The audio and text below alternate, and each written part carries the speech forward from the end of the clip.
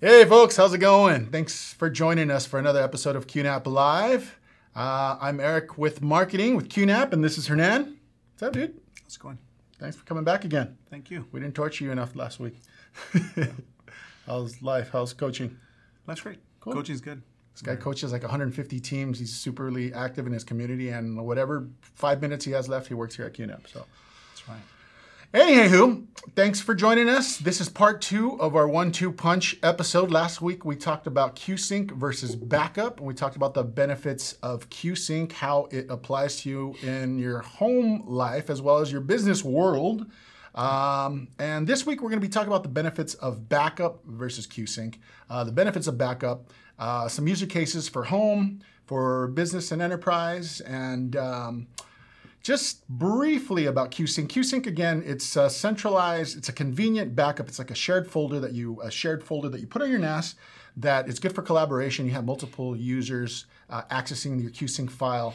You can upload stuff, download stuff, work on a project, and also share your stuff with Qsync. You have multiple devices and for specific files if you want to put on your Qsync folder.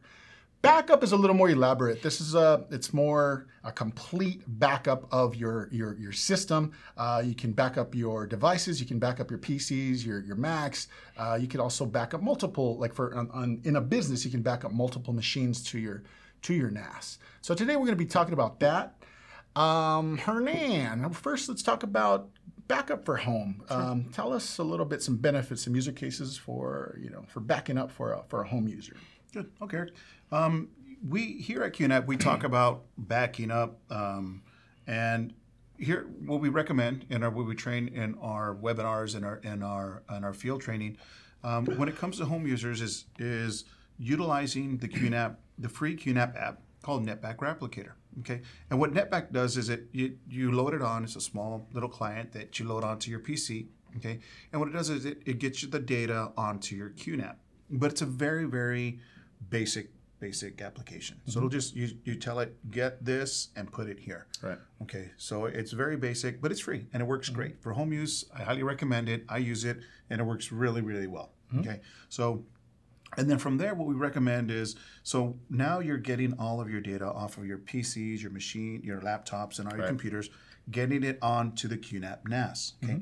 Once it's on the QNAP NAS in your house, you want to get it out of the home. Right. And the reason is because there's a lot of things that can happen, right? We're talking about natural disasters, fires, earthquakes, floods, theft. So losing your stuff. Yeah, exactly. Yeah. So what you want to do is have that NAS and then replicate the data to another QNAP. Off-premise and off-site. Right. So we highly recommend that. And utilizing, as I mentioned, step number 1 would be using the NetBack Replicator. And step number 2 is utilizing the QNAP function, the RTRR, which stands for Remote Replication, Real-Time Remote Replication. And it creates an exact copy of one QNAP, okay, and it sends it to another. So those are the steps we recommend from home. The details, you can find them on our website. We have videos, training videos about how to do this step by step. You guys go and check it out. So, but also, I mean, besides your machines, your laptops at home, you can also back up. I mean, multiple stuff. You can back up your thumb drives. You can back up external drives. You can also back up your mobile devices if you want to do backups of everything on your mobile devices as well. Right. Yep. Definitely, and it's something we highly recommend. Right. When it can be your data, it can be your contacts, it can be a lot of things. Right. Your collection of pictures, like videos, kids, pictures, music, everything. Stuff. Old pictures. We highly recommend you guys. Right. Not only is it safe because the QNAP obviously is in a RAID format, but at the same time you have it backed up and then off premise somewhere. And easy to find, easy to access. Right. Just run a quick key search and then type in the keyword of your picture. And it'll pop up really fast. So, right. Easy to use. I know. So that's how you would, for home users, how you would back up. I mean, tell us a little bit about, like, for business use, what's some benefits of backup for business and enterprise? Good question. For business, it's a little different. And obviously, because businesses, they have larger servers, they have SQL servers, and they have, more detailed data. There's data that's still being kept in the RAM of the server, so they need something a little bit more robust. Third-party software for backup is highly recommended. And QNAP works well with most of third-party backup softwares, where it can get to the granular data within these servers and within in each of the machines. So the same thing, they all get backed up into the QNAP NAS system. The QNAP NAS is then from there, it's being sent over to another QNAP NAS system, perhaps in a data center, secure. Anywhere, offsite location. Right, exactly. Some companies, because of protocol, they actually will require another copy be sent to a cloud. Right. And the great thing about the QNAP is that it's very cloud friendly. Okay. Yeah, we have a list of different third-party cloud. Exactly. It's all depending on what your preference is, but we have a bunch. You can check out our website for that. Yep. Like Eric said, we have a lot of all the apps, that are cloud technology, cloud-based, work with the QNAP. So it'll actually get it from the QNAP, and then it'll send it up to the cloud, and then vice versa. You can actually download from the cloud as well to the QNAP. So multiple machines as well. Like if you have different machines in your office or offsite, you could also back up to the NAS as well. Correct. And then the same thing. You can use different cloud providers within one QNAP system.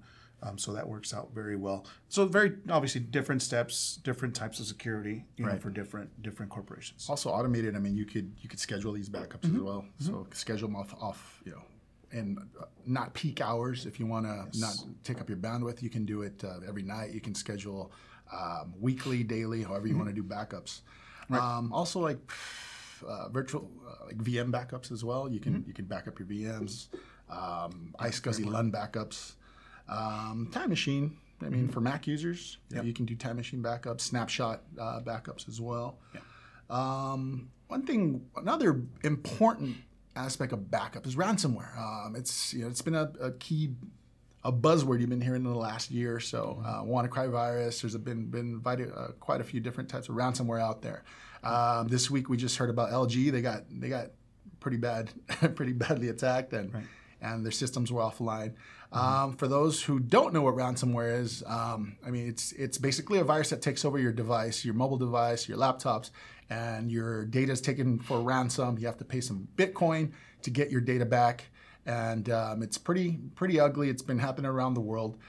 Tell us a little bit about what QNAP offers for ransomware, like ransomware backups. How do you protect yourself from ransomware with QNAP? Right, Eric. And so you are correct. It's not only individuals.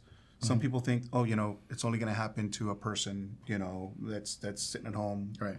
It's not. It happens to corporations. It's over 200,000 people have been infected worldwide, and they've had to pay or they've had to destroy their machine is done, right? So it happens. It's not just one person. It's not just one corporation. It can happen to anyone. And the great thing about the QNAP is that, remember, you already have your data stored. You have it backed up. So if somebody says, "Hey, I'm gonna hold your data ransom," what do you say? I don't care. I already have a copy of it. Hey, dude. Yeah, exactly. So you call your IT, your IT manager. He comes in, he reformats your system, and then gets all the data that's already backed up on your QNAP back on your PC, and you're up and running easily in a couple hours. Just the format and then recopying of the data, and you're up and running. So again, we got to be one step ahead. One step ahead of the bad guys, one step ahead of disaster, and always have that. That safety net. It's really important. It's your insurance, man.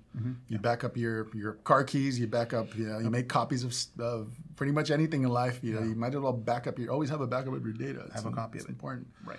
Definitely. And cloud backups too. If you use cloud backups, such as for home, back to kind of on the home users. What I use mine as. I have my my Dropbox, and I've been using that for a while. I want to back up my Dropbox. You can back up your Dropbox, back up all your files. You can make copies of your Dropbox to your NAS too. So it's backing up your cloud stuff. You can back it up onto your NAS, and vice versa. You can back up your stuff back. You can back up your NAS onto your cloud service as well. So now we're going to get into a little example of here's a video case study. One of our customers, Hey Guy Media, of how they use a QNAP NAS to back up to another QNAP NAS with RTRR out in the field. And let's check out that video. We're here in our New England office, and QNAP has been kind enough to send us a TS251A. We have a rather fun idea on how to use this unit in our production workflow. while our crew is at Toy Fair in New York City, they're going to take all their footage and load it onto the QNAP TS251A, and using the real-time remote replication features, all the footage is going to come back to us here in the office, and it's going to automatically synchronize with our TVS 1282T.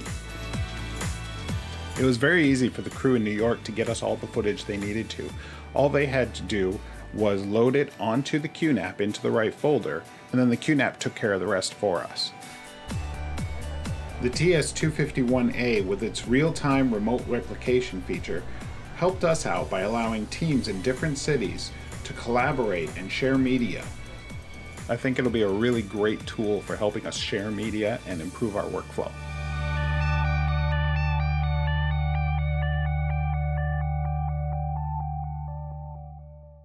So there you have it, folks. That's some examples of how the benefits of backup, how you could utilize backup for home, for your business, for enterprise use.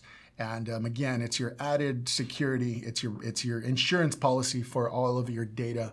I mean, you have your years of, I keep referring back to home users. I mean, I use my QNAP every day for backup. All my years of photos, all my music, terabytes of music that I still have MP3s that I can't let go, man. So there you have it. Thank you, Hernan, for joining us. Thank you for tuning in, and check out our next episode next week. We'll get back to you with the topic for our next QNAP live video. We greatly appreciate it. And until next time, take care.